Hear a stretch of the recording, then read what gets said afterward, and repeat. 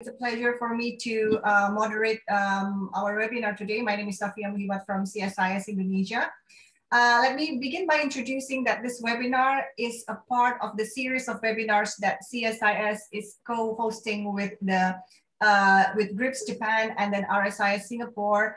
A series of webinars throughout this year on various issues related to the Indo-Pacific. We are happy today. So this time is the second one of this current project. We have the pleasure of having His Excellency Dr. Rizal Sukma to discuss with us on the understanding the ASEAN outlook on Indo-Pacific and Indonesian perspective. Before we begin the event, I would like to kindly ask Dr. Philips Vermonte, CSIS Executive Director, to give his opening remarks. Over to you, Philips. Thank you, Fifi. And on behalf of CSIS and GRIPS and RSIS in Singapore, I would like to welcome you all to this webinar.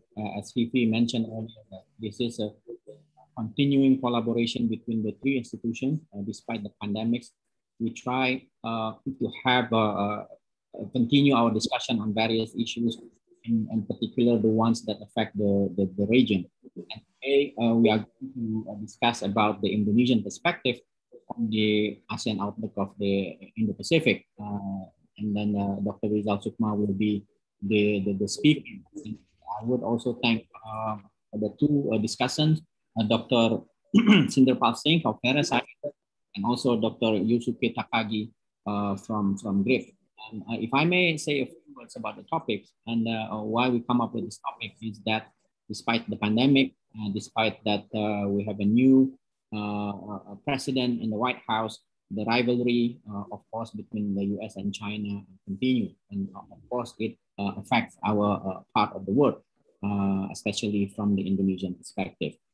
Contrary to the early hopes that we have, the Biden administration has not turned back the clock on the US-China competition before the days of Trump. Instead, it now has a vision of an open Indo-Pacific by enlisting treaty allies and like-minded partners in the region. So in the face of the continued rivalry between the two superpowers, the core interest of ASEAN remains, that's for sure. That is first to maintain ASEAN centrality in the region architecture that ASEAN has built since the end of the Cold War.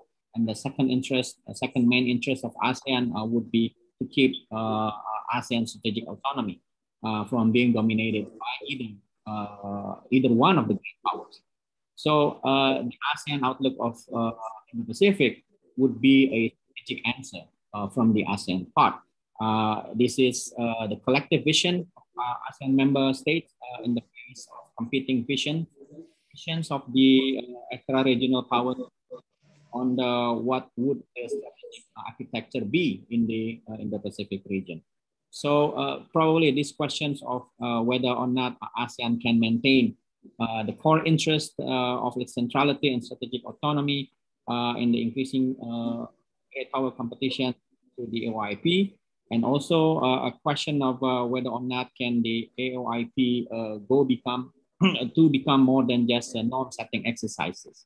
And I think these two questions would probably be the subject of Dr. Rizal's talk this afternoon. So with that, I hope that we are going to have a good discussion. I turn the screen to you. Thank you so much, Philips. As was introduced by Philips, today we will be discussing into further details about the ASEAN outlook on Indo-Pacific. The OIP was introduced 2 years ago already now. It was introduced June 2019. We saw it as a collective response of the ASEAN countries to the key challenges facing the region, and in particular, navigating the strategic rivalry between the US and China. But I think, fast forward 2 years after that, right now, I think the challenges facing in the Pacific has significantly changed as well with the pandemic. And also, Indonesia, I think, is also going through a lot of different challenges in terms of foreign policy. So I think today it's only very timely that we hear some ideas and insights from Dr. Rizal Sukma on basically an Indonesian perspective in understanding the ASEAN outlook on Indo-Pacific. I'll introduce Dr. Rizal Sukma. He is now Senior Research Fellow at the Center for Strategic and International Studies, CSIS in Indonesia. Previously, he was Indonesia's ambassador to the United Kingdom, Ireland, and the IMO from 2016 to 2020.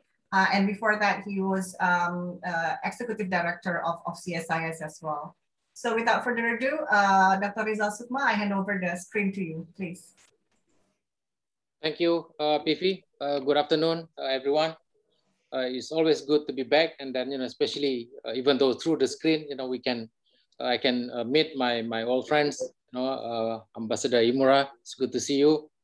Takeshi Kono-san, after we met in London 2 or 3 years ago, so I'm happy to host you in London at that time. It's great, to be back and then and can discuss issues that are relevant, to all of us, in the region. I will try to be very brief because I think it's much better if we discuss more on the subject rather than listening to the long presentation, and then also especially hopefully that we can get more input as well from the two discussants, my old friend Sinderpal Singh. It's good to see you as well, and I'm really happy to have you on board to discuss this particular issue. Let me begin by saying that I think all of us in the region understand very well why ASEAN felt compelled to actually issue the ASEAN outlook on the Indo-Pacific. So I don't have to really dwell into the discussions on what are the backgrounds and why and so on. But suffice it to say that we all worried in the regions when we observe the developments in the regions where all the major powers, beginning with Japan and then also India and Australia and finally in the US, all came up with their outlook, their own visions about what sort of Indo-Pacific regions that they want to see, and these competing visions of regional order, of course, will pose a challenge to ASEAN if ASEAN did not participate in the discourse, did not actually make it clear, ASEAN also has its own vision, its own aspiration about the future of regional order, either in the Asia Pacific or in the Pacific, depending on which term that you prefer.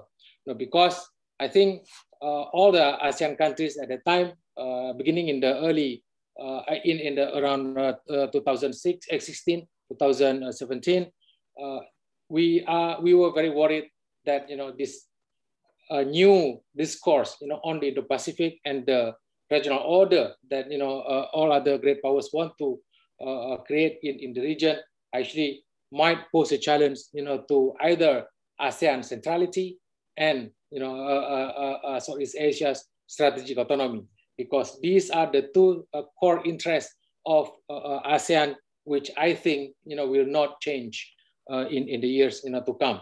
So the changes in the Indo-Pacific, the perception in the region at the time, especially among the Indonesian policymakers, that if ASEAN did not do anything, then that would actually pose serious problem to three possible outcomes of this development that might undermine ASEAN centrality and ASEAN's strategic autonomy. Number one, ASEAN is worried that if it did not participate, then it would marginalize the role of ASEAN.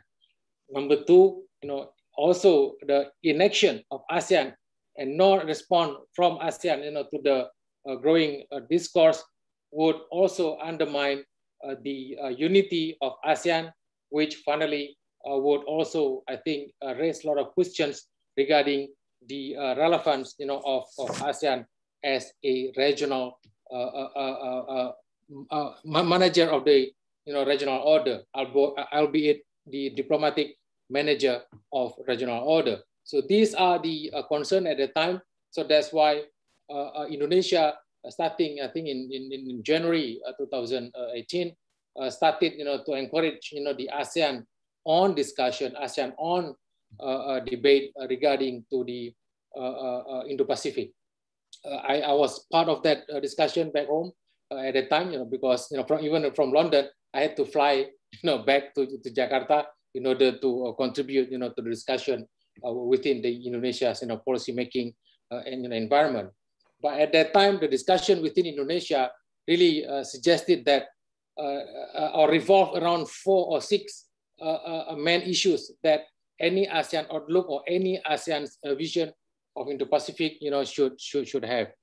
The first one, the vision should not only reconcile the competing visions of regional order, but also ensure the relevance of centrality of ASEAN as manager of regional order. So that's the first, I think, element that Indonesia proposed to be included.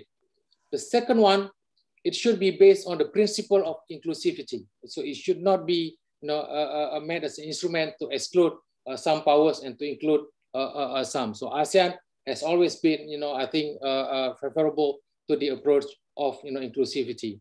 The third element, so the ASEAN vision of Indo-Pacific must function to mitigate strategic rivalry among the major powers, especially between the US and China. Number 4, it should create the opportunity for bringing countries to harness the potential of the 2 strategic oceans for the benefits of countries in the region.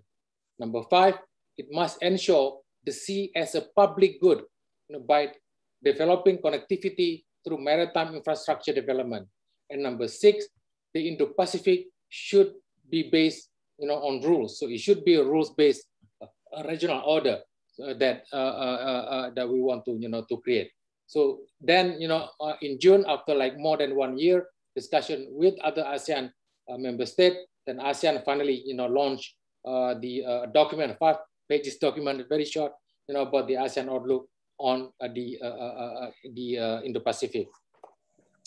A second part of what I want to discuss is actually more on the characteristic of the ASEAN outlook, but I think we all quite familiar with that, so there is no need to discuss it, except let me say very briefly the characteristic of a regional order that ASEAN is really wants to see. So it should have a number of characteristics. Yeah? Number 1, ASEAN prefer to see the Indo-Pacific, which is inclusive. That's I think really included in the documents, which is the inclusive as the one of the principles that all powers, all countries in the region subscribe to. That the regional order that we want to create should be an inclusive.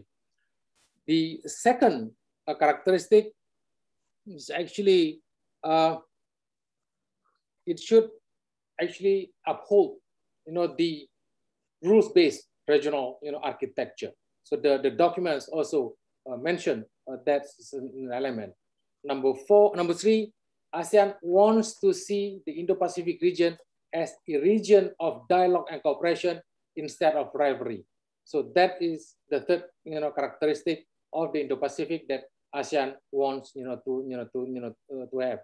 Number 4, it promotes development and prosperity for all. So there is very strong cooperative element in the ASEAN outlook, and then the importance of maritime domain and perspective in the evolving regional architecture. So these are the in short the elements or characteristic of regional order that ASEAN wants to see. And then the documents went on to discuss the objective of the ASEAN outlook. So but I don't want to go into detail on those objectives, because most of the objectives are actually the normative one.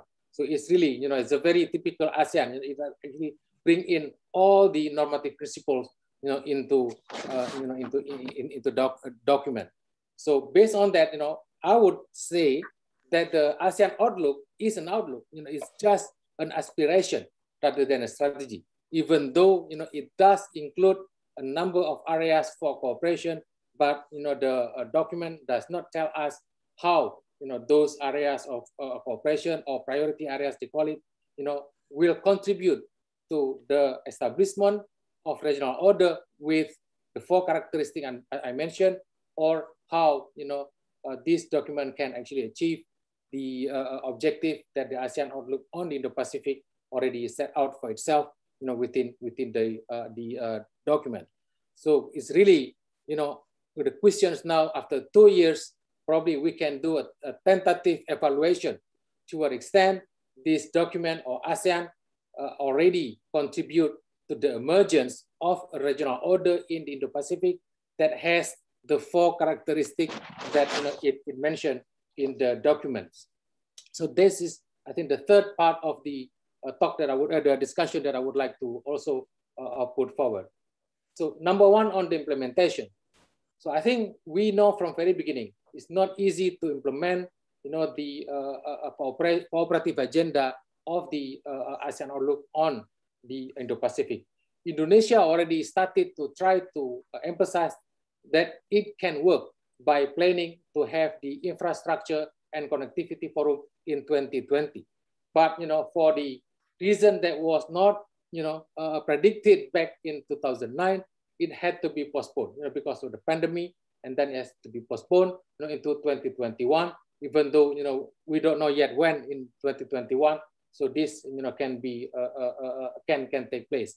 So it really suggests that the cooperative agenda is now, I think, even more difficult to actually implement due to the pandemic. So in that context, I think ASEAN needs to reformulate the priority areas of cooperation to include this critical issue that we face at the moment, and bring in how that the Indo-Pacific countries should cooperate on this addressing the pandemic.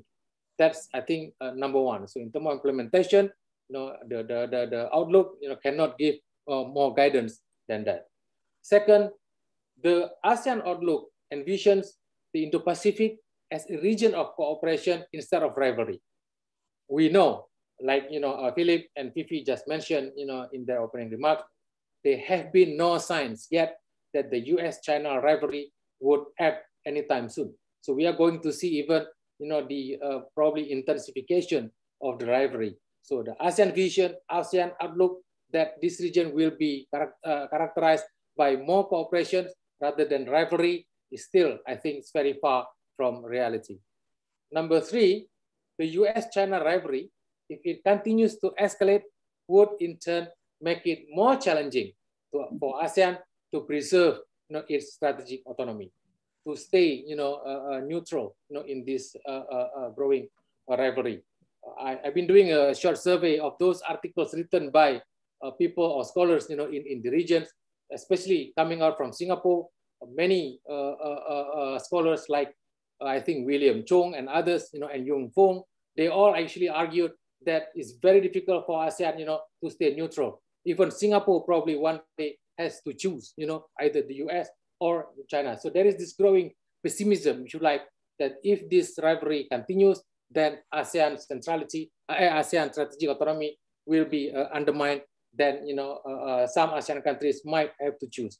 But my arguments always, of course, coming from Indonesia. So we have to do whatever we can in order to preserve that strategic autonomy, because we don't want to go back to the 1970s and 80s, where Southeast Asia actually became the stage for great powers rivalry. Number 4, after 2 years, ASEAN is clearly not yet in the position to declare that the stated ASEAN Outlook's objective of maintaining centrality has been assured. And I think recent development in the regions, like the emergence of Quad, especially when Quad became the standalone forum, would dilute the convening power of ASEAN. So I think the ASEAN Outlook document, while it reiterates the importance of ASEAN centrality in shaping Indo-Pacific order, it has not given us a concrete guidance on how ASEAN should ensure that principle amid the growing challenge posed by the US and China rivalry. And finally, I think ASEAN is also faced with difficult task of ensuring that the Indo-Pacific order is rules-based. So this is still, I think, the challenge that ASEAN face. So in that context, I would like to really emphasize that ASEAN should really make at least the UNCLOS as the core rules that will define and shape, the Indo-Pacific order. So this is, I think, the more realistic step that ASEAN should really take in order to create, that rules-based order in the region. Why? Because we see that for coming years, the maritime domain will be the stage where this rivalry, I think, will be increasingly felt, by many countries, in the years to come. So I think, as Fifi keep looking at me on the screen, so I think I just stop there, and then, we can discuss it, later on.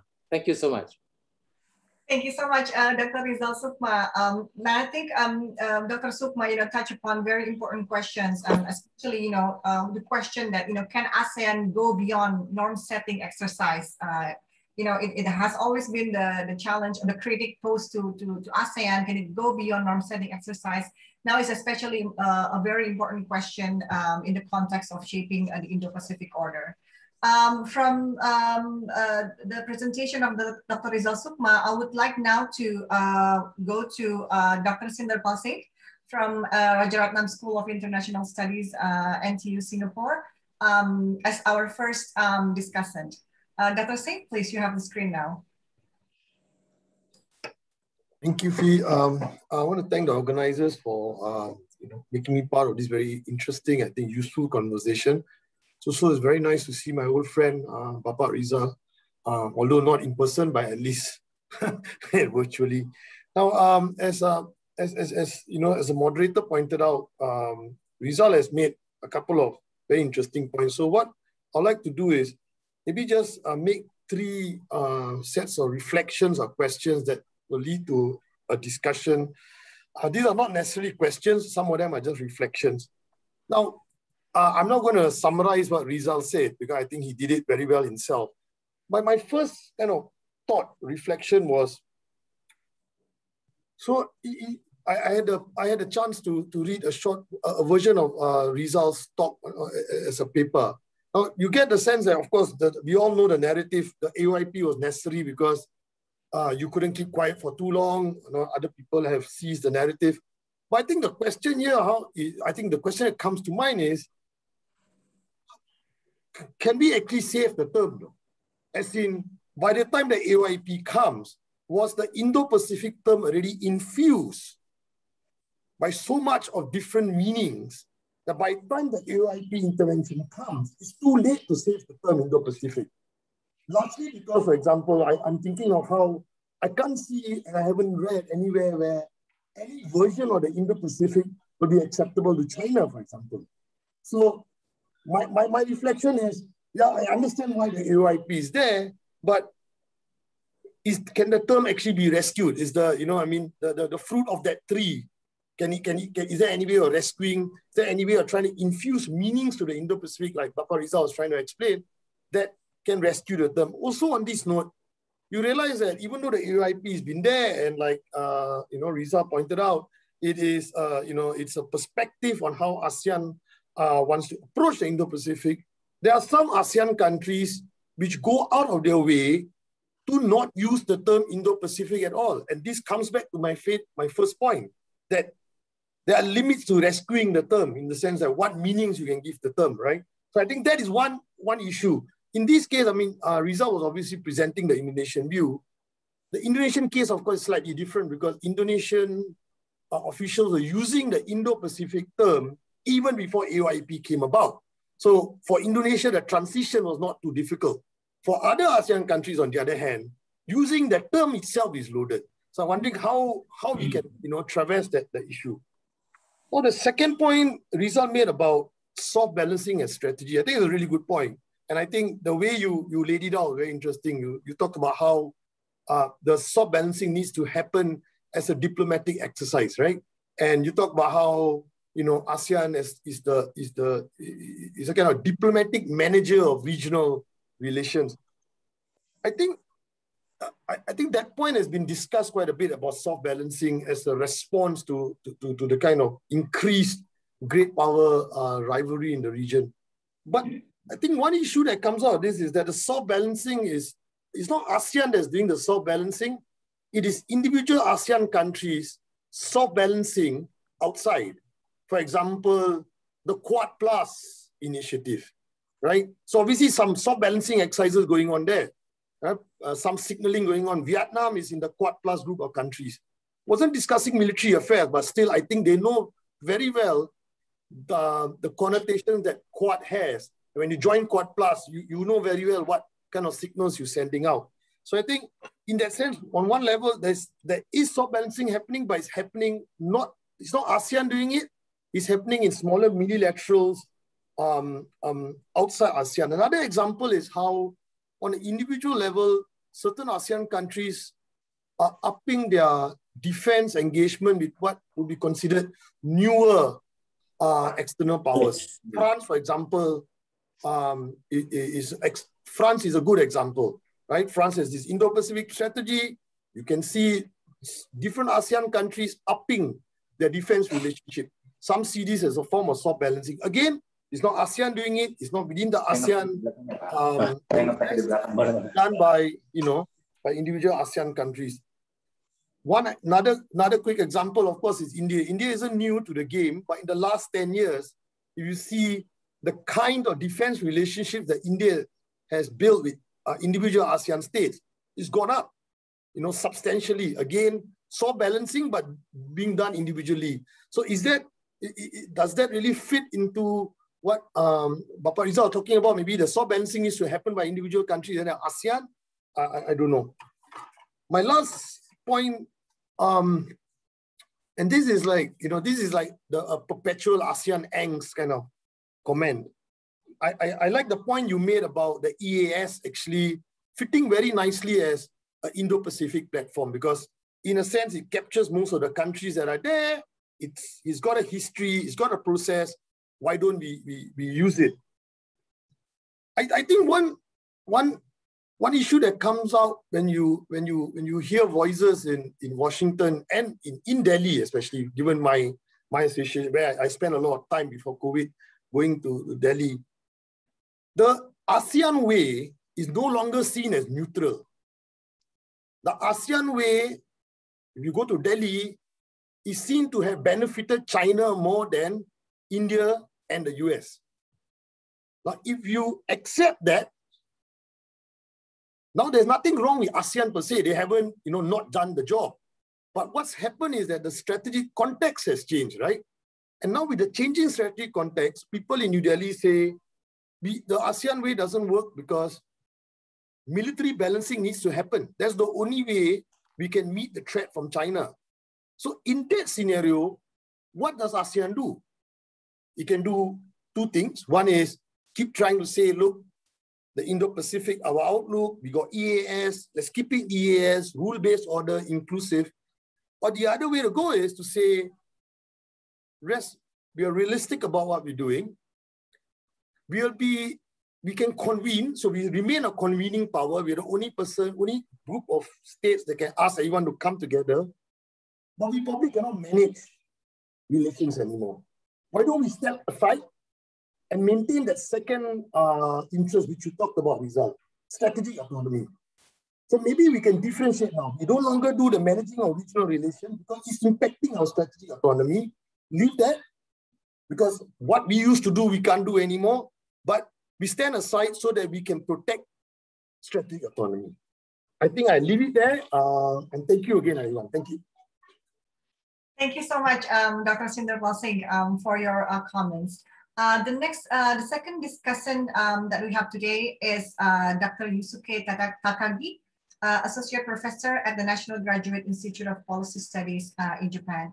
Before I hand over the screen to Dr. Yusuke Takagi, I'd like to inform all of the participants joining us today that you can also make comments and ask questions using the feature Q&A in the Zoom platform. So just use that and then type your questions, and then I will read out the questions later on. Those of you who are joining us as a panelist here can either raise your hand or send me a comment, and if time allows, I will allow you some screen time as well. So Dr. Yusuke Takagi, you have the screen now, please. Thank you very much, Fifi, and thank you very much for the organizers and everybody make this very important event possible. It's a great honor for me to be a part of this event, and especially to be a discussant of the distinguished diplomats like Dr. Rizal Sukma. Thank you very much. So as a discussant, I think I have 4 points. First point is about the kind of the mushrooming interest of Indo-Pacific after AOIP. AOIP was launched 2 years ago, and after that, many countries and institutions are interested in Indo-Pacific. Everybody now knows European Union, Germany, France, and so on. So many countries are talking about Indo-Pacific. And how do you assess this situation? My first point is similar to the points raised by Dr. Singh, as he said that some people say ASEAN way is not neutral. In the same way, we can say that Indo-Pacific is not neutral. And the more countries, especially European countries, join this kind of bandwagon of Indo-Pacific discussion, it sounds more like it's no more neutral Indo-Pacific in the world. And then does it mean we are rescuing the concept of Indo-Pacific? And this is my question. Like, if you want to make Indo-Pacific neutral, how do you think about the situation that many people are talking about Indo-Pacific in the world, except one country? The first point. And the second point is, I really understand your concern that ASEAN might be marginalized when ASEAN did not launch Indo-Pacific at the moment. So, and then also I really appreciate your emphasis on the role of, or possible role of EAS to promote Indo-Pacific. And then here, my question is, can we find any linkage between the EAS and the new Biden administration's initiative of the so-called Build Back Better World, B3W initiative launched at the G7 summit? And it was an interesting initiative to, in a sense, counter BRI. And so now, before we only had a BRI on the table, but now if the Biden administration becomes serious about this B3W, we can think about a kind of balanced view about infrastructure development. And I think East Asian Summit might be an arena where we discuss this kind of varieties of the initiative to promote infrastructure development in the world. This is the second point. And the third point is about UNCLOS. I strongly agree that we should promote UNCLOS. And in terms of maritime governance, we have many developments. I don't need to elaborate in front of the expertise here, but we now have many kind of patrols, multinational kind of patrol mechanism, Malacca Strait patrol, and then the three-country patrols in Sulawesi Seas. And we have these kind of operation-wise, and at the same time, we have observed the kind of the proposal or submission of the extended continental shelf by Malaysia and Indonesia. So we have many initiatives to promote UNCLOS or to make it more substantial. And then in the context of ASEAN, which venue should be the most kind of practical venue to discuss UNCLOS agenda? Because the discussion about so-called code of conduct, I don't think it's a good venue for us to discuss UNCLOS. Maybe we can find something new or somewhere else to discuss UNCLOS. So what can be a practical arena where we discuss UNCLOS is the third point. And the fourth point is a bit kind of special one because I'm from Tokyo and then Dr. Rizal from Jakarta. So my first question, the last question is about Japan-Indonesian relations. Japan-Indonesia enjoyed a very close relation in various areas. And the one thing that I want to highlight is a 2+2. 2+2 by foreign service and defense service. It's a very special compared with Japan's relation with other Southeastern countries.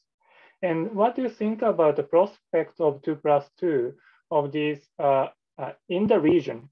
Do you expect that 2+2 should be expanded to other countries aside from Indonesia? And then maybe we can think about 2+2 with Singapore, 2+2 with other ASEAN member countries.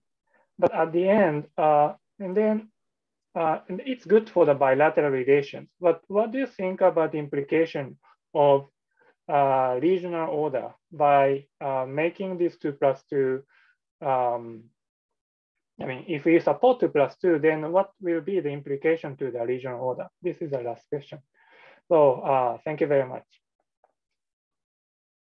Thank you so much, Dr. Yusuke Takagi. Before I read out some of the questions that we have already received, some very interesting questions in the Q&A box.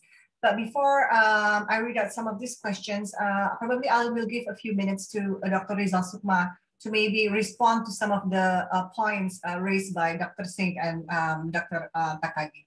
Please, Dr. Sukma. Okay, thank you. Thank you for the, I think it's great, really respond, to the paper that I wrote, even though many part of that paper I didn't really actually talk about, in my short presentation. But let me begin with the key questions about the term, because the term itself has become subject of this rivalry, not only between the US and China, but almost, among the major powers. This is too bad because, I proposed a different term, to use at the time for ASEAN. I proposed that in 2014, but nobody paid attention. I call it as the PASINDO, the Pacific and the Indian Ocean region, because in my view, the key issue that we need to actually use as a platform for cooperation and for regional order is the importance of the maritime, domain, because this is where both rivalry and cooperation will take place. So a new concept, that will emphasize the importance of the maritime domain will, I think, really serve as the way out of that, rivalry among the terms that both US and China actually compete on. So, but now it's too late, to actually rescue that term, because the Indo-Pacific has become, a term that everybody use except China, I think, So I think because, their perception is that they see this concept as an attempt to actually, marginalize or at least, to reduce the importance of rise of China within the emerging regional order. But for many others, it's actually, to actually create a way of looking at the regions where that way should reflect the reality of the day, because of course now India is important, it's become integral part of the region. So you can't distinguish anymore or separate Northeast Asia and Southeast Asia or East Asia and West Asia, because the whole area has become one geopolitical and geoeconomic unit. So if we really want to rescue it, so probably, we need to have more discussion about, a concept of Pacific and Indian Ocean region, as an alternative to the term of Indo-Pacific that I think still contested until today. And I think still it's difficult for China to really accept, that term in policy or in a political, sense, because it has a certain, I think, political implication, at least, for China. So that's my short response for the first point. Both I think Sinderpal and Takagi-san, raised that particular point.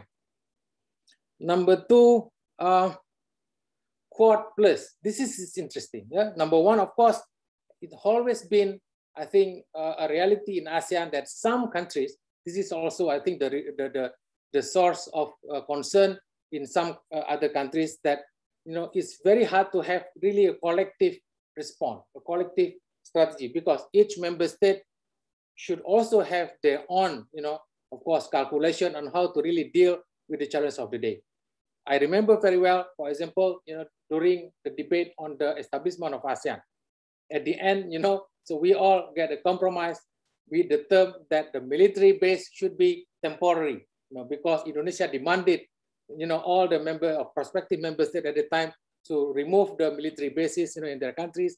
But Singapore, Malaysia, Thailand, and Philippines, of course, opposed to that idea. So now we found the compromise at the time. So each member state, of course, has its own also calculation and its own strategy. So that I think is also the case with the emergence of Quad. So some member states, I'm sure, will see the importance of sectoral partnership, with the Quad. But I can't think that any ASEAN member state would like to join the Quad, and then you can't call it Quad anymore. So I think they are open to the partial or sectoral engagement, with the Quad. That's already happening, I think, with Vietnam and 2 or 3 other ASEAN member states, on specific issues of health and so on.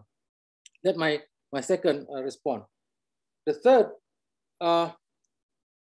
third one is actually on the. I don't think why we should contrast the build better vision or plan with the BRI. So I completely agree with you, Takagi-san.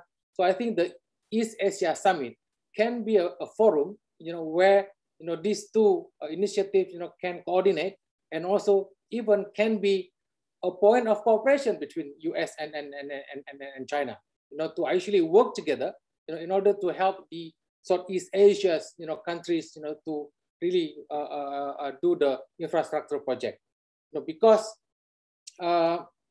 it is in the interest of both the US and China for ASEAN to stay neutral, if you like, to stay, to maintain its strategic autonomy. Because I don't think that US and China will benefit, if say ASEAN breaks up, into a number. I mean, if it's not united anymore, because that would be bad not only for ASEAN, that's for sure, but I think it's going to complicate also the strategic calculation in the US and also in China. So these are the 3, I think, points that I would like to respond. And others, of course, will also respond to other points that both Sinderpal and Takagi-san, mentioned. Thank you so much, Dr. Sukma. As I've mentioned, we quite have a list of questions already in the Q&A section. Maybe I'll start with one. There are several questions still wanting to go into details or elaborate the question of the terminology of Indo-Pacific. It seems that it still raises the following question. I know it's been discussed by Dr. Sukma, and I think Dr. Singh also discussed it as well. It's the question, how much has Asia Pacific actually evolved into being Pacific that we feel the need to actually use the terminology of Indo-Pacific? Or, you can also rephrase that question into being, why should we stop using Asia Pacific? What is the real problem with it that we need to change it into using Indo-Pacific? So I think these are some of the questions that still I think attract curiosity from a lot of experts. Even interesting, because Asia Pacific, as we know, is still used very widely. For example, in APAC, us in the track 2 in the region are still widely involved in CISCAP, which is still calls it Asia Pacific, not Indo-Pacific. So I think this, the question of why are we moving from Asia Pacific, I think still in the mind of a lot of people. Maybe I'll start with that. I don't know, maybe I'll let Dr. Sukma form some answers. Maybe I'll invite Dr. Singh. Maybe you'd like to comment on it? Thank you. Well, there's several ways to answer that question. So much has been written on it. Well, I'll just try to maybe answer it one or many ways.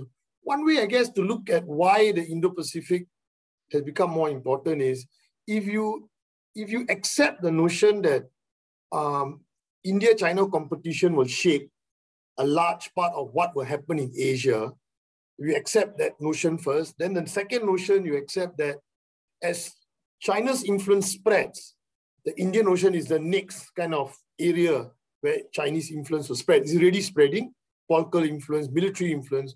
And in the other direction, as India's economy goes up, its military power goes up, the area in which India will expand would be through the Straits of Malacca into what we call the Pacific Ocean. So the overlap between these two then sort of is captured in the Indo-Pacific, because your competition now is over this area which includes the Indian Ocean, where India thinks it is the net security provider, and the other side of the Pacific, where the US and China obviously for a long time have been competitors. So I guess I will sum it up in that way, that that's why the Indo-Pacific become very important, because you want to look at India-China competition, you cannot you cannot break the two oceans up separately. They're interconnected. Papa Rizal, I think, summed up very well. This is a single, for some people, this is a single strategic space. Thanks. Okay, Dr. Takagi, do you have any comments? And then I go to Dr. Sukma after that. Okay, just one thing. Yeah, not only security or competition, but also simply because the rise of India as an economic power, which changed the perception toward India. Because for the long time, India is a kind of independent civilization, which is independent of other part of the world. That was a very old view, though. But actually, this perception has changed drastically, especially in the 21st century. So that's why we want to talk about Indo-Pacific. That's one economic side. Dr. Sukma, please. I think I just want to, strengthen what, echo what, Sinderpal just said, because there are three, I think, new reality that, it makes more sense to really, think strategically within that, space of engagement called Indo-Pacific. So I tend to see that as space of engagement for many countries. Number one, it reflects the growing importance of India because India is already part of the East Asia Summit. And then, of course, India's activities will also begin to be seen, in the Pacific Ocean and in the South China Sea, and so on. So you see, on the other hand, you see also, like Sinderpal said, that China also, begin to pay more attention to the Indian Ocean. So you see the merge. I mean, in the word of the Prime Minister of Japan, Prime Minister Abe, is the confluence of the two seas that is really, I think, make more sense, for us to think in terms of that framework. Number two, these two oceans are central, for the future. This is where both cooperation and also rivalry will take place. It's already taking place. So again, this is the argument by some, ASEAN countries that, the center of gravity is moving to this part of the world, and then actually you can't separate the two geopolitical and geo-economic entity anymore. So that's why, it's more useful in terms of strategic thinking, in terms of the policy-wise, or in terms of the academic way of looking at the region, if you fuse these two parts of the world, the Pacific and also the Indian Ocean. So that three, I think, argument in itself already, shows that, it makes more sense, so for us to think within that framework, because the Asia Pacific alone, this is from Indonesian perspective. I remember when we come up with the idea of Indonesia as a fulcrum, within the two oceans, because so far, if this terminology also define the way you think about yourself, within this broader map. So the Indo-Pacific help Indonesians to situate itself and help ASEAN, for that matter, to locate itself as a fulcrum, these two oceans, where rivalry and cooperation will take place in the future. So that's why, I think at the end, all these foreign ministers, when they agreed on the document, they also agreed on the Indo-Pacific. But at the same time, they also emphasized the concept of Indo-Pacific, even though, of course, it implied, I think, preference, to the US, Japan, India, and Australia. But at the same time, ASEAN understanding is a bit different because it must be inclusive. It must be defined by cooperation rather than rivalry. So ASEAN, I think, needs to work harder to, send that message out. Thank you so much, Dr. Sukma. Maybe I'll move on to the next set of questions. There are also several questions, basically in the same tone, questioning about ASEAN centrality and AOIP, as Dr. Sukma mentioned, as a norm-setting exercise. The question here, for example, from Dr. Termsak mentions that ASEAN centrality is basically only can be argued as valid in Southeast Asia only. So AOIP is thus probably overstretching ASEAN's credibility.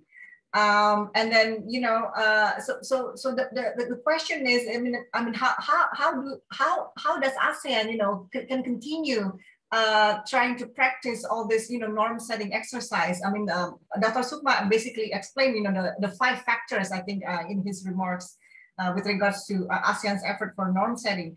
But at the same time, there's also a question mentioning about minilaterals outside of ASEAN, emerging, becoming more and more popular. Is this actually undermining ASEAN centrality? And do these minilaterals actually go hand in hand in efforts like the AOIP. And, you know, and then there's also a question looking at, you know, the current pandemic where, you know, where individual nations' interests seem to play a greater role now as compared to the interests of collective nations. So, you know, our efforts like AOIP still, you know, do these efforts still matter in the current, you know, setting of the world? Dr. Sukma, would you like to comment on that? Well, you know, I prefer others actually, but you know, I think once, because we already produced that document, we already make it very clear, you know, number of points, what sort of region that we want, you know, to see. ASEAN need to move now from hope, you know, into the, you know, strategy. That's where the discussion, I think, should really focus on. But unfortunately, now things have been taken over by a lot of other events. But number one, of course, you know, the pandemic. Number two, Myanmar crisis on our doorstep, which even until today, ASEAN still got no clue on how to, you know, implement the 5 points consensus that already agreed. So, but, you know, I think, you know, this is where I think the second track, you know, comes in and try to give some ideas, you know, to ASEAN on how that we can really operationalize the ASEAN outlook on Indo-Pacific, and then what are the ideas that, you know, ASEAN should really look at in order to make sure that it is not a norm setting exercise only. So it should also move, you know, to affect and shape the emerging regional order in the future. Dr. Singh or Dr. Takagi, any of you would like to comment? I mean, it's hard to come after Rizal and say something interesting. So I think he summed up most of the discussion. Okay, Dr. Takagi, would you like to say a sentence or two?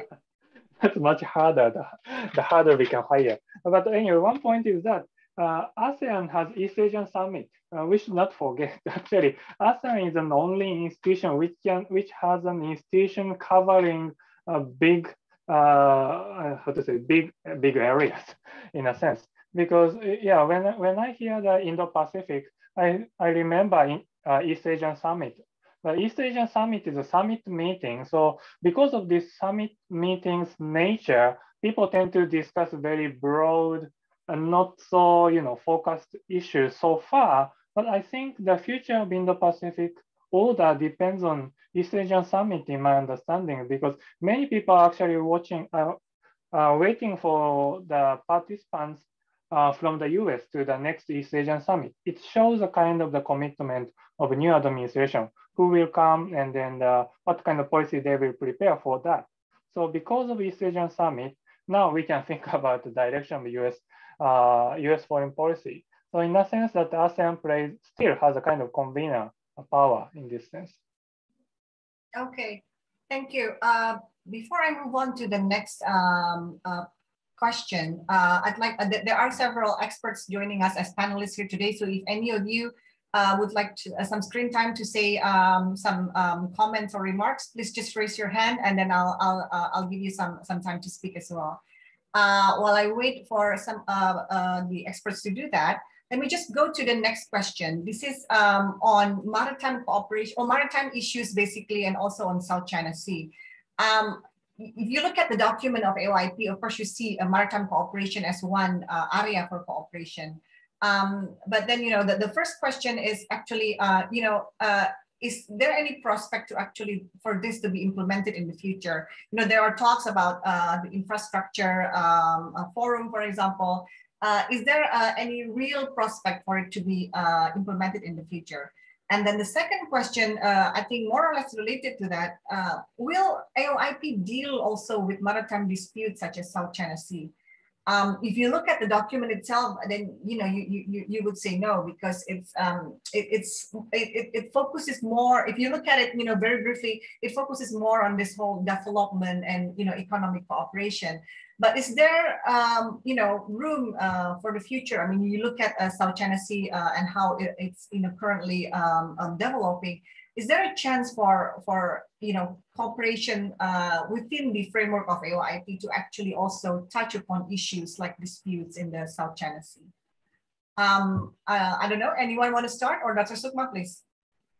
Well, the AOIP has no intention, to become a new forum. That's very clear. So that's why, the operationalization of the areas of cooperation that has been mentioned in the ASEAN Outlook document should actually be, used as reference, and also refer those items to other, existing ASEAN-led or ASEAN-centered cooperation venue. It's already there. For example, the questions that raised by Takagi-san earlier on the maritime cooperations, the where it should be done and so on. So I can only think of the expanded ASEAN Maritime Forum as the appropriate venue, to talk about, how we can strengthen rules, such as the UNCLOS, in the region. So that's, only one example. Maritime rules can be actually used as an area of interest for many countries, within the expanded ASEAN Maritime Forum. And then we also look at other items that have been mentioned by the documents, and then try to find the appropriate, venues, for that. So it doesn't have to be you have the ASEAN Outlook Indo-Pacific, and then you think about a new institution. But in general, I think, still stand with my earlier suggestion that we can actually institutionalize the East Asia Summit. And I think CSIS-GRIPS already done a lot of work since, I don't know, 2009, Pak Yusuf, yeah? I think there are a lot of memorandum already, to really institutionalize and strengthen the East Asia Summit, including, the idea of like rotating, the co-chairmanship, within the member state and so on. So it's not exclusively, as if only ASEAN can set the agenda and so on. So ideas all there. So it is time now, I think, to bring those ideas again, and discuss it, and then see how that still fit, within this new strategy environment, new challenges that we face. Okay, Dr. Singh or Dr. Takagi, please. I think I just have to reiterate, what Rizal said also. I think the problem with the Indo-Pacific is that after a while, there's a lot. It's either a strategy, is it a geopolitical statement, is it a description of a geographical region?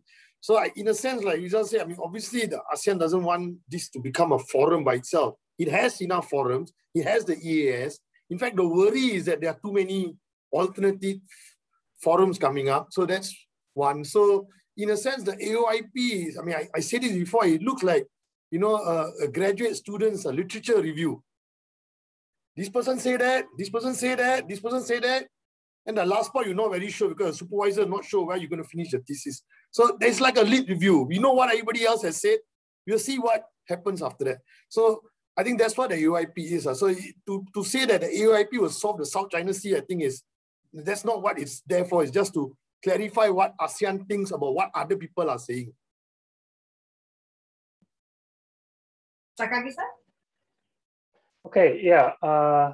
There's no quick solution about dispute in Indo-Pacific or even South China Sea. It's very clear. So not only ASEAN, but no party can solve it quickly.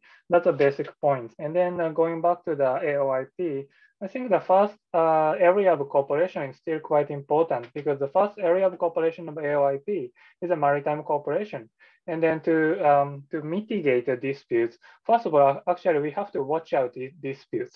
But the capacity, what is still lacking is a maritime domain awareness. So we should promote this maritime domain awareness to mitigate or at least to recognize the disputes clearly.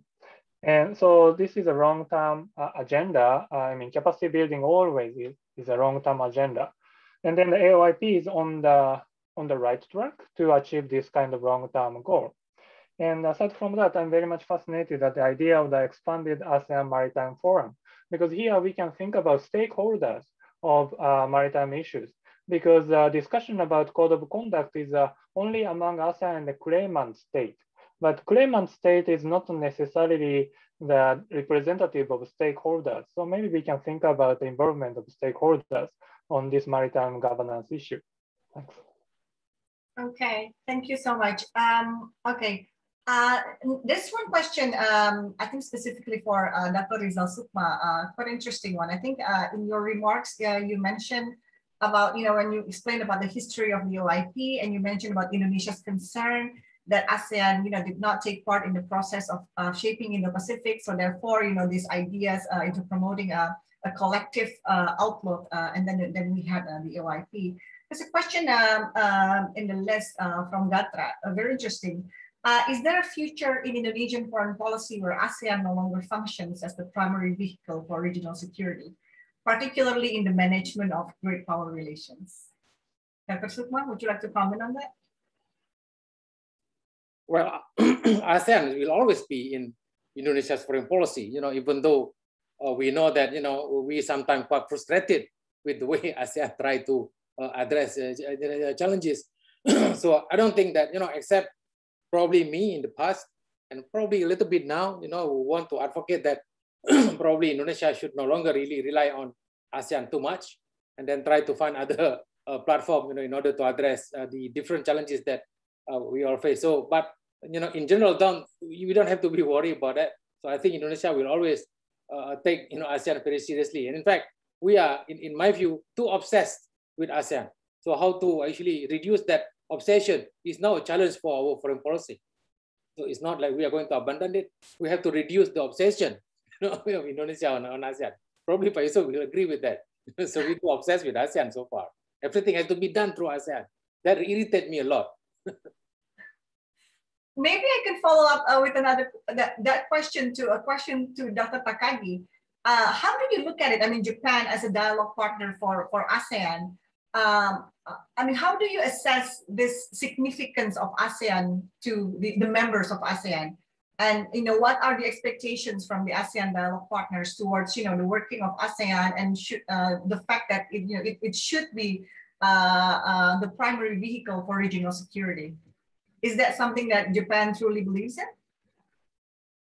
I think this is not a government's view, of course. But in my observation, I think that without saying anything, that the Japanese government is expanding the channels to Southeast Asian countries. And then actually, it's not all I mean, ASEAN centrality are always Japanese government promotes and respect, and all the political documents, the government say so, and there's no change. And I think in the future, I don't think even in the future, they will not change.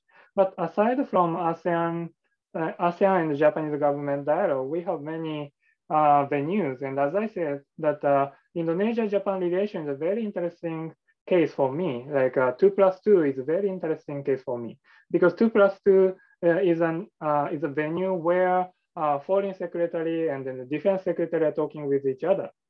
And then for the long history of ASEAN, this kind of, picking up one country is not so good. I mean, people don't encourage this kind of things in my understanding, but actually 2+2 between Indonesia and Japan is, in a sense, I think, institutionalized or regularized, I can say maybe. So, and then this kind of things, I haven't seen any repercussion from other Southeast Asian countries. So maybe ASEAN is there, but what will happen is that, as Dr. Rizal Sukma very nice way, explained that reduce the obsession is a very nice word. And we never abandon ASEAN, but we can reduce the obsession. Thank you. Dr. Singh, any comments to that? No, not really, actually. I think what he said has been said. So. Okay, thank you. So again, I'd like to invite any of the experts joining us as panelists, if you'd like to make any comments. I don't know, maybe Ambassador Imura or Pak Yusuf Wanandi. Ambassador Imura, please, you have the screen now. You're still muted, Ambassador.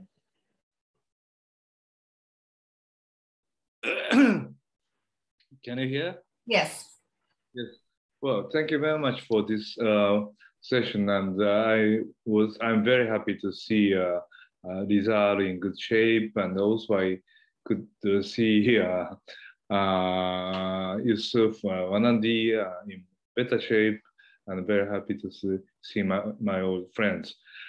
This regarding AOIP, 3 years ago, when you launched this idea and this concept, I think there was some expectation on the part of dialogue partners that eventually Indonesia, ASEAN, particularly Indonesia, will come up with some concrete plan of proceeding or going ahead with this concept. Unfortunately, maybe because of the pandemic and maybe because of the problem of Myanmar affecting stability in the region, there has not been concrete talks not only among ASEAN countries, of course, but also with dialogue partners. And meanwhile, for example, Japan, US head of state agreed on supporting AOIP, and as Rizal said, the many countries in European countries, EU, Germany, France, Netherlands, they came up with their own concept regarding AOIP. And I think we want to respect the centrality of ASEAN. We want to listen to what ASEAN want to do. We don't want to be an invader to the ASEAN centrality. But meanwhile, we don't hear very much from ASEAN countries, particularly Indonesia and Singapore and some others, which have interest in proceeding. We don't. The picture is not really clear regarding what you want to do.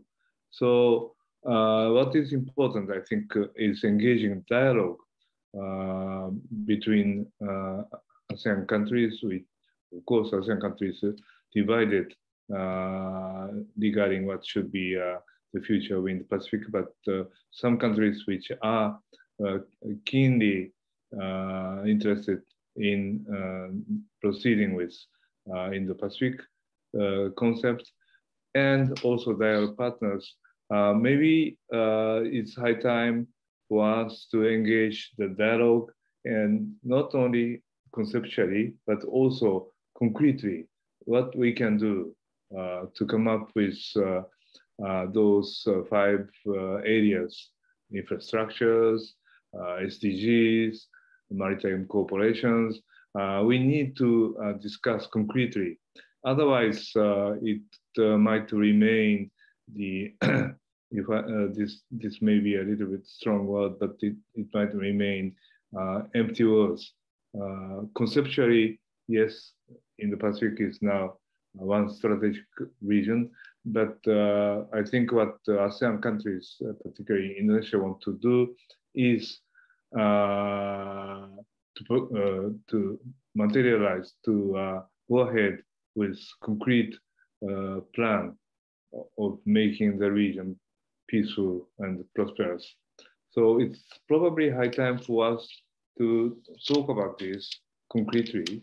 And if I think CSIS and the GRIPS have been talking about organizing some conference toward the end of this year or early next year. But I think we really need to come up with concrete plans and discussing about those issues, and to make AOIP concrete idea, not slogan. This is what I wanted to say. And my question is whether the government of Indonesia, I want to ask Rizal, how you observe what the government of Indonesia is planning to do to move ahead with this idea, which was, I think, initiated by you. So this is my question to Rizal. Thank you so much, Ambassador Imura. Before I hand the screen again to Dr. Sukma, Pak Yusuf Wanandi, can I check with you? Would you like to say something?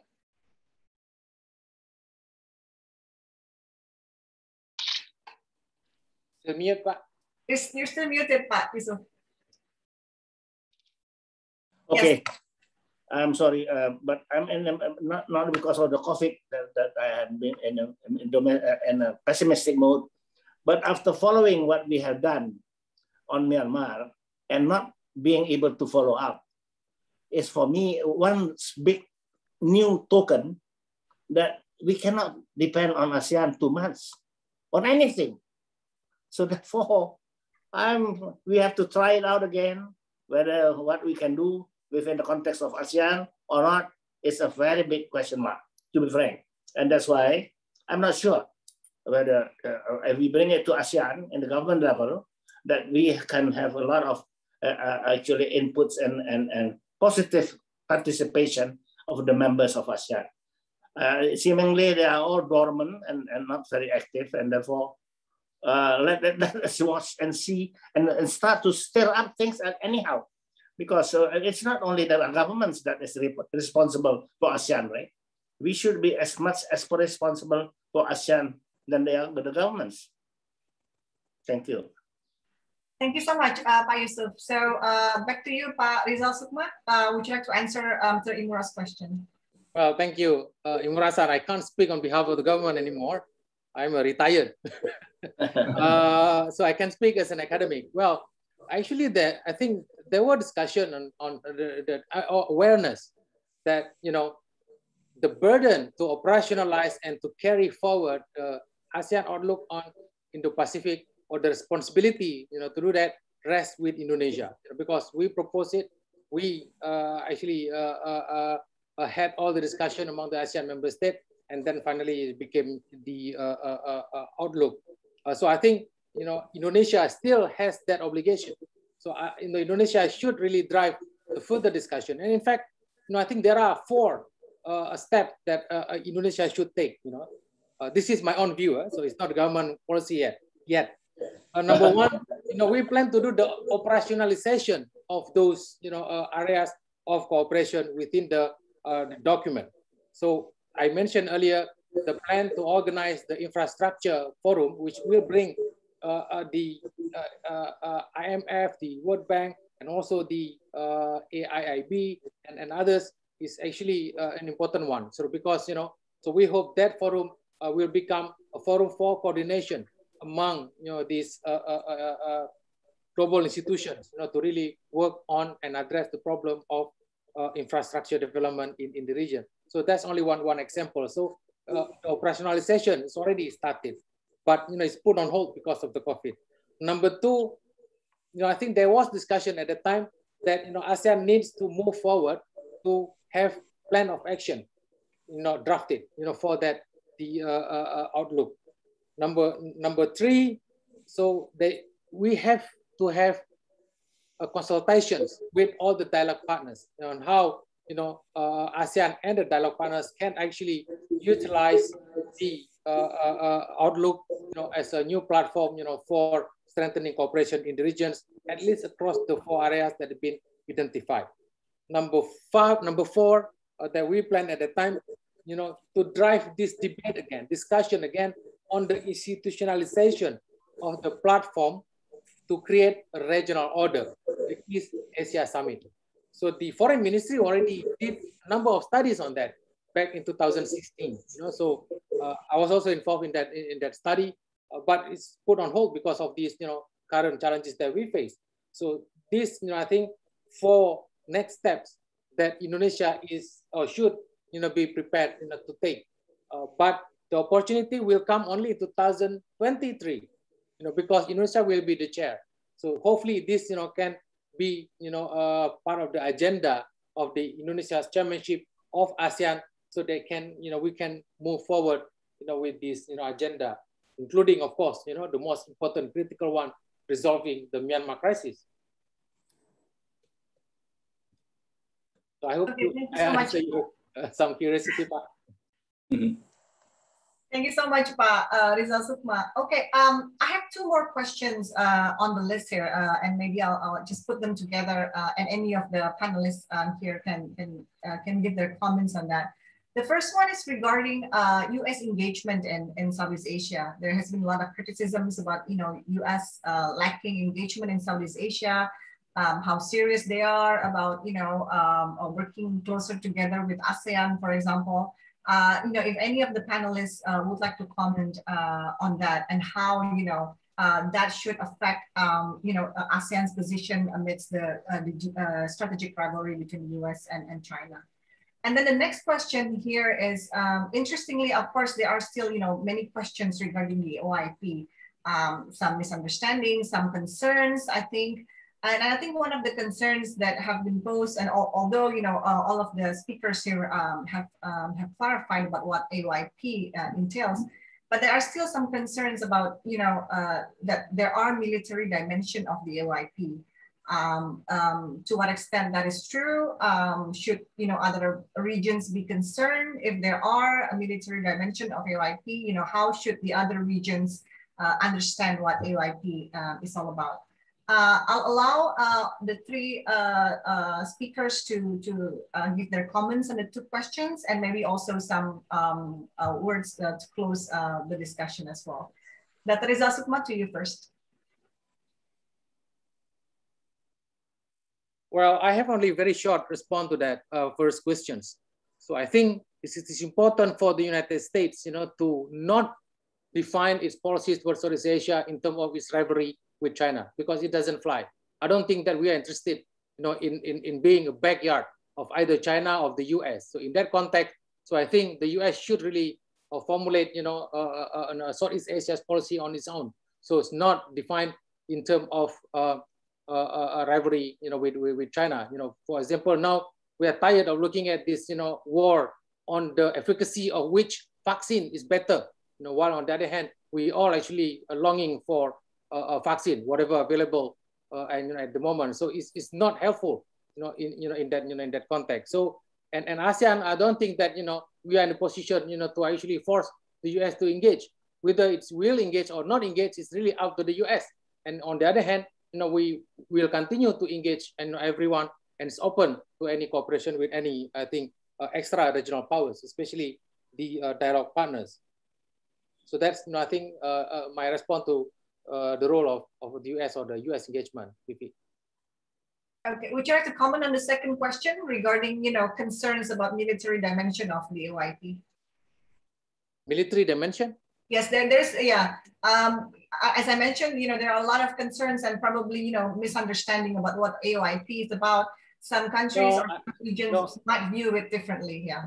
As I mentioned earlier in my presentation, the AOIP is written, with a very typical ASEAN language, and also reflects a very typical ASEAN response to a strategic challenge. So it really relies on norms and institutions, in order to deal with geopolitical challenge. So that's also at the same time a problem, because in my view, being a realist myself, norms and institutions, on one hand, it's true that it can modify state behavior, but at the same time, norms and institutions can only function effectively within a stable regional balance of power. So that's, I think, where the challenge lies in terms of, policy-wise, what sort of a strategy that ASEAN needs to come up with. So it should really rely on norms and institutions, but at the same time, it also needs a stable balance of power for norms and institutions to work. But unfortunately, it doesn't have any leverage in order to shape that balance of power. So that's the ASEAN predicament from its birth in '67, probably until the end of the world. Okay, perfect. Thank you so much, Dr. Sukma. Dr. Singh, please. Yeah, just quickly, just following on Rizal's comments. I think the US lack of interest is just a perpetual ASEAN angst, right? Every few years, we always say, why don't they like us? Why did you go to me along the corridor? So a call got cancelled. So I think that's firstly is perpetual angst. But number two, I think there's something else. And this is, it's a continuation. I think Rizal sort of signaled that in his paper, that there is a bipartisan consensus to stand China. And the consensus is that it was earlier that you could militarily maybe beat with China and then cooperate in other areas, I think that sense is gone. That every area now is a domain of competition. 5G, vaccine, economic cooperation, everything is a domain of competition. And I think with that, the space for Southeast Asia or for ASEAN, to make a difference gets narrowed. So that's, I think, in a sense, that's how I see it.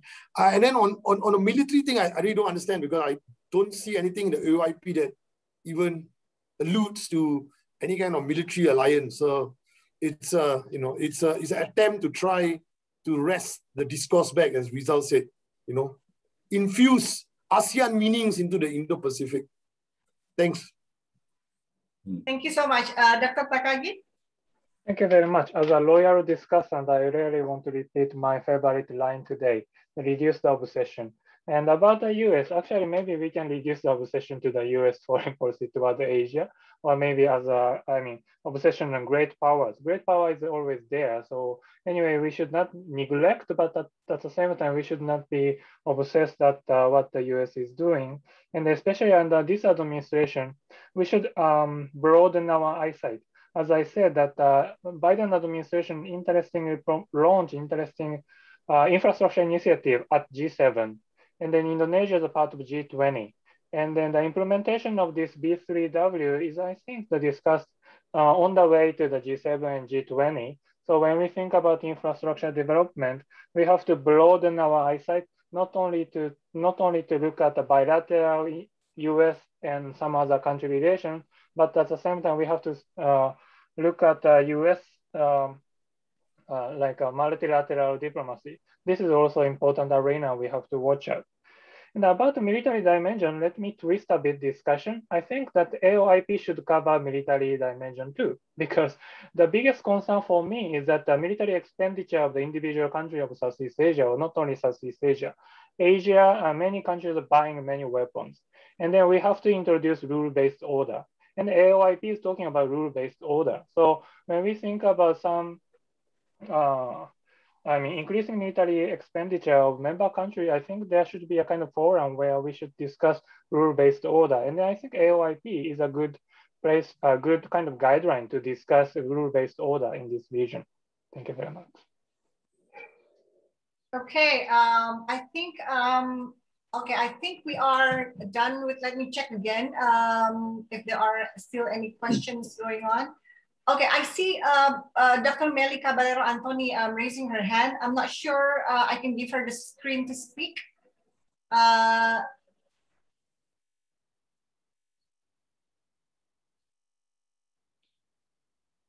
Okay, Meli, would you like to ask your question online?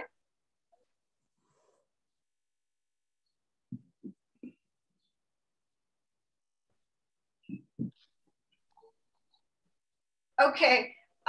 If not, then okay. If not, then I think we have gone through all the questions that we have today.